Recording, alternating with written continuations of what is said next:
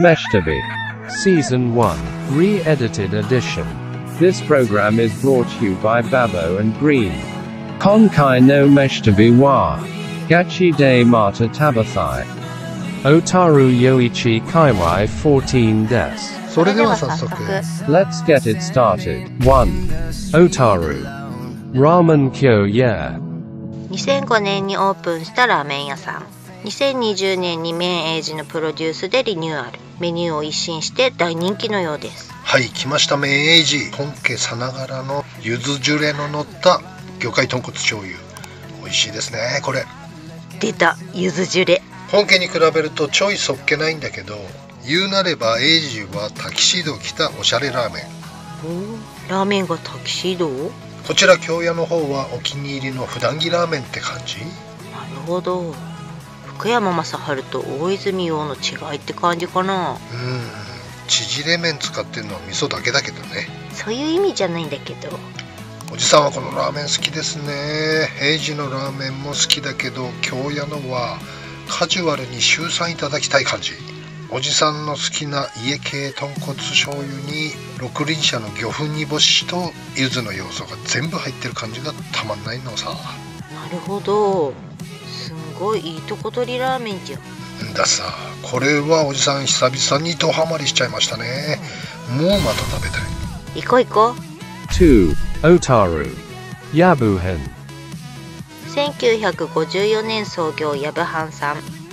日本古の歴史的建造物を再利用した超素敵なお蕎麦屋さん。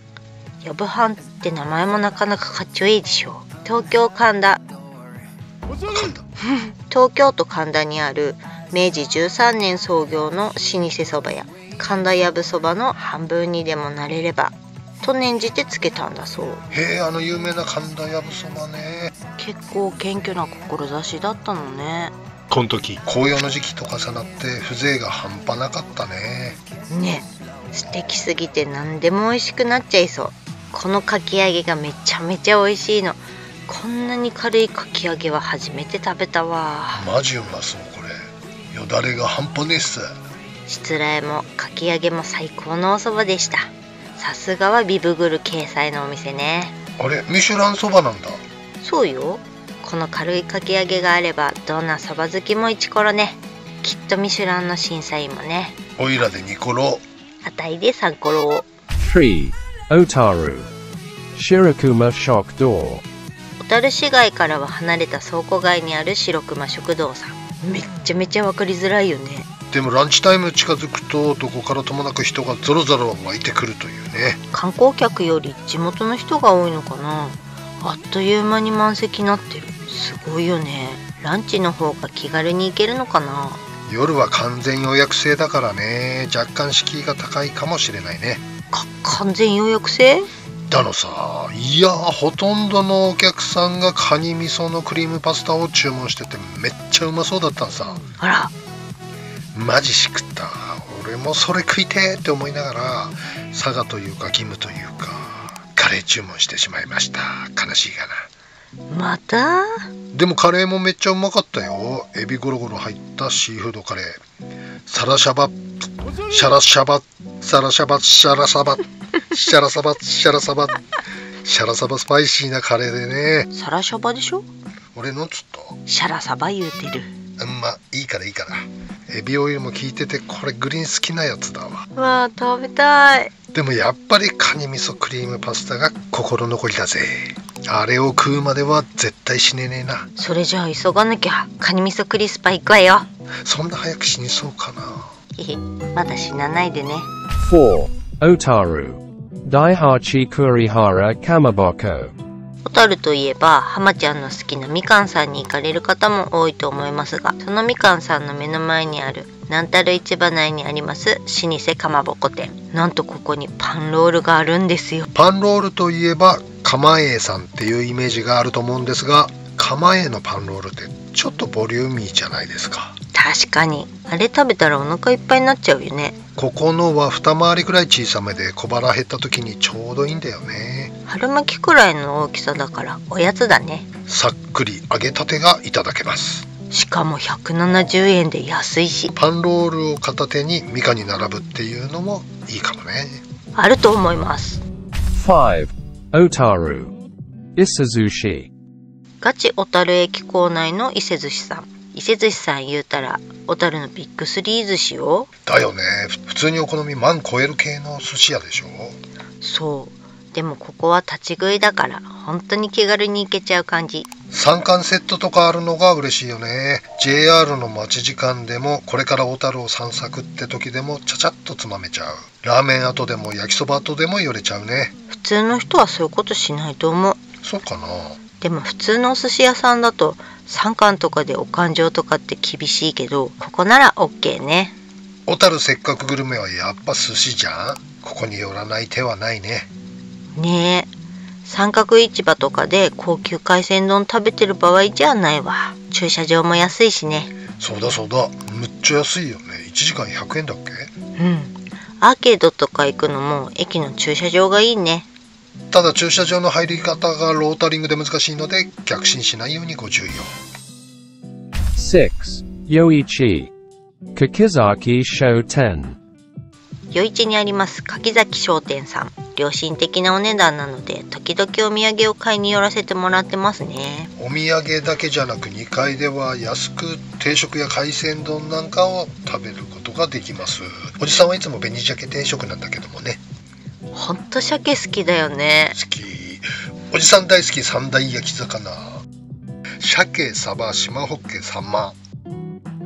ずるいよ。私は鮭、ホッケ、ソウハチ。渋いね。ここはいつ来ても大盛況。しかも回転早いからいいね。お土産屋さんも品数豊富でいいよね。お土産は小樽で買うより余市の方がいいかもしれないね。フルーツもあるし。余市のさくらんぼかぶどうか柿崎商店だね。近くに日課ウイスキーもあるよ。7. Yoichi Yoichi Ban-ya。寿司は港町で食えってね。はい、本当ですね。同じ北海道でもネタが違うね。回転寿司の中ではお値段は高めだけど、しかしながら本当に新鮮で美味しいっす。北海道トップ5に入る回転寿司だったんじゃないでしょうか。はい、間違いない。ローカル回転寿司恐るべしですわね。そういえばここの向かい側にあった余市のエビラーメンなくなっちゃったのね。ガーン。だのさ、前原エビラーメンね。エビカゴ漁師から転職してラーメン屋をやって19年。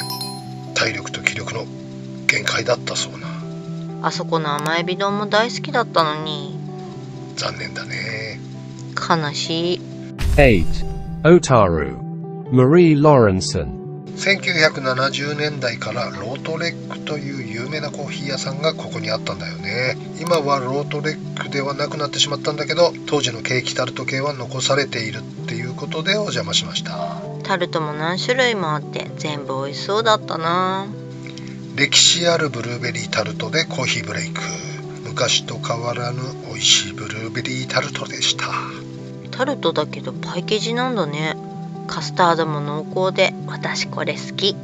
おじさんはこれとここの濃厚ビターな炭焼きフレンチの組み合わせが大好きだったんだよね。1980年代には札幌には美味しいコーヒー屋さんがなくってね、わざわざ小樽まで買いに来てたんさ。アートのコーヒーまみれ人生の原点ってわけね。だ。 9. Otaru Kaito Ya。 こちらはフレンチシェフが作る醤油ラーメン。驚くなかれ見た目は完全な塩ラーメンでございます。と言いますと？多分ね、白醤油を使ってると思うんだけど、美味しい麺とスープのマリアージュですよ。マリアージュ。でも多分お客さんみんなね、いやマスター塩じゃなくて醤油頼んだんだけどっていう人かなりいると思うね。それぐらい透き通った綺麗な透明スープ。函館の塩ラーメンみたいな？だのさ。だけどもラーメン好きな人にはちょっと物足りないかもしれないね。がっつり系好きには向かないってこと？そうそう。がっつりマン用に味噌ニンニクラーメンってのもあるんで、あれもすごい興味そそられたね。さすがは元フレンチシェフ。完全に洋食屋のニンニクの匂いしてたからね。気になる。さ、洋風ニンニクがラーメンとどう調和してるのか食べてみたいね。行きましょう。味噌ニンニク。味噌ニンニク行く。味噌ニンニク行く。10. Oshoro. Eggs Vives. こちらは2000年創業カントリー系パンブームの火付け役的お店、エグビブさん。多分こういう巻き割り系のパン屋さん、一番最初にやり始めたのはエグさんだったと思うさ。あそこでパン屋をやるっていうのがすごすぎはるよね。ヨーロッパの田舎町にポツンとありそうな雰囲気。車から降りて振り向くともうここは日本じゃないよね。南フランスに来ましたかって感じ。ほんと映画に出てきそう。扉を開けて店の中に入るとまたなおさらジブリの映画に出てきそう。魔女の宅急便の世界だわ。黒猫ヤマトの話は知らんけども、このクロワッサンは最高に美味しいね。その宅急便ではありません。もう毎朝食べたいこのクロワッサン。それは贅沢だね。毎朝は無理か。買いに来るのがね。11. Otaru. Teuchi Soba Kimura. 知りませんでしたね。あんなところにお蕎麦屋さんが。木村さん、住宅街のまさに住宅でした。インターネット時代だからこそたどり着けた名店だね。一昔前じゃ考えられへん。ほんとね。こんなところにお蕎麦屋さんってすごすぎはる。ちょうど新蕎麦の時期だったからタイミング良かったね。さらしなとは違って蕎麦の香りをダイレクトに感じられる粗挽き蕎麦。これたまらんですわ。蕎麦の香りがすっごいの。これはでかした発見よ。北海道5本の指に入るかな。おー、切ってよかったね。はい、しかも蕎麦湯がドストライクでしたね。ドロッと系。来た、ドロッと系。小樽に来たら蕎麦屋はキムニー以外考えられへん。 12. Otaru. Chuka Shokdo KN. これぞ町中華ですね。市民に愛される中華敬遠さん。小樽ソウルフードみたいに言われてるから、焼きそばがソウルフード？メディアが強引に立てまつっちゃった系なんじゃないのってちょっと半信半疑だったんだよね。はいはい。いや、申し訳ありませんでした。疑ってた自分がはずい。あれま、ということはがっつり胃袋は静かみにされました。これはうまい。これはやみつきなるわ。ねえ、美味しい。匂いにやられる。はいはい。小樽のアーケードにはケーンのいい匂いが漂ってますね。これっていうインパクトがあるわけではないけれど、ありそうでないど真ん中のやつよね。何を食べてもうまいんだろうな、ここの中華屋さん。3分の1ぐらい食べたら壁のメニューに目がいっちゃってて、次回来たら何食おうかなってすぐ考えちゃうんだよね。わかる。うっかり追加しちゃおうかなみたいな。次はチンジャオロースかな。いいね。13. Otaru. Nishikawa no Panju. こういうお店はずっと残っててほしいですね。昭和の風物詩。アーケードと蝶ネクタイに太メガネがトレードマーク。西川のパンジュ。観光土産じゃないんですから。それね。似てる。パンジュってさ、スーパーのたこ焼きの隣とかで売ってたりするやつ食べてはって思ってたけど、はいはい、あれはいかんね。全く別物ね。素朴で美味しい西川のパンジュ。小樽アーケードはパンジュ食べながら敬遠に並ぶ。もしくは敬遠食べてからデザートに西川のパンジュ。これで決まりです。14. Otaru. Kita to Garashi. かれこれ2人合わせて80年ぐらいジンギスカンキャリアあるんですけれども、初めての味に出会っちゃいました。何ですか、あのミルキーな羊たちは。何なんでしょうかね。おじさんも初めましての味にびっくりです。後にも先にもここでしか味わったことがない羊ちゃんだね。んだ、ミルキーって聞くと乳臭いっていう想像されるかもしれないんだけれども、そうではないんだよね。うまく説明できないけど、馬じゃないわよ。羊ね、羊。お肉を噛んでるとほのかにミルキーを感じるんよね。ていうか10年ぐらい前来た時はこういう印象なかったんだけどな。そうだよね。お肉変わったのかな。ジンギスカンレボリューションですね。最近書き込みとかでよくミルキーなとかって見かけてて、肉食ってミルキーってなんだよって思ってましたけど、このことかってね。新しい美味しい見つけました。あると思います。札幌にも北唐辛子はあるみたいだけど、系列は違うみたいね。そうなの？今度行ってみよう。バー。英語的には羊はバーと鳴くの。目じゃないんだ。これか。うまいね。Hokkaido MESHITABE wa gachi de mata tabathai. Tomakomai shilla oi kaiwai des. Otanoshimini. See you soon. 南島でキャンプしてかくれんぼして、知らない人のテントに隠れてた。なんとハレンチなことでしょ。すいません、ちょっと隠れさせていただいてもよろしいですかって言って、いいよいいよ飲んできなって言って高校生なのに知らないおじさんとこで飲んでた。すげえかっけえ。そしたらその人たちは警察でした。それなのに飲んでけって言ったの、高校生に。で、やべ、捕まったら困ると思って、やばいじゃん。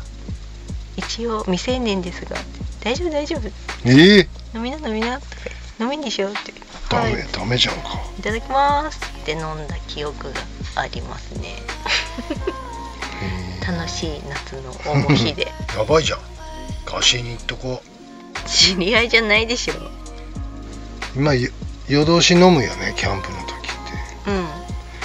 て。でゲームが始まって負けるとテキーラのやつでね、負け犬が次のゲーム決めるっていうパターンで、無限ループのやつで、ノリでね、じゃあ次は一番足の臭かったやつが飲むっていうターンになってね。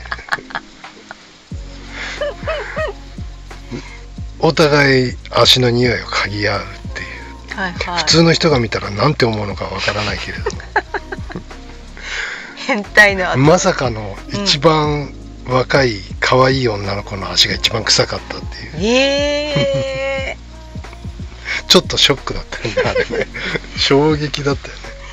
でね、衝撃といえばいや、 WBC 準決勝メキシコ戦すごかったね。すごかった。サッカーの時より泣いた。また泣いたの？ずっと泣いてた。